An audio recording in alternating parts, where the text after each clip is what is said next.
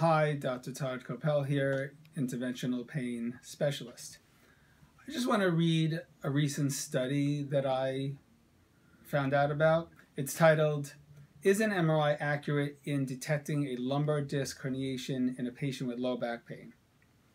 It states common things that we know, that low back pain is one of the most common conditions that people see a physician, that low back pain results in $20 billion of annual costs for the United States society, that 90% of most adults will experience back pain at some time in their life.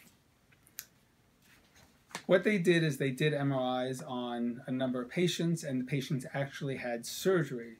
So someone was able to look at their spine from the inside to determine the accuracy of an MRI.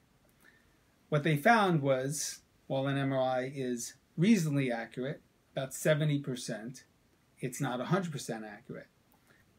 They found that 28% of patients where an MRI did show a disc herniation didn't have one. And it showed that 33% of patients that had negative MRI actually did have a herniation. So what does that mean? What it means is that if you base treatment on an MRI, you're going to be wrong 30% or more of the time. If you have surgery based solely on an MRI, you're going to have needless surgery a third of the time. So how do you avoid that? You avoid that by going to an interventional pain specialist, by having a comprehensive workup. The workup can include injection treatments, ultimately leading to diagnostic injections to confirm what's causing the pain so that we can find out what the problem is. And in most cases, in my hands, we treat patients successfully without surgery.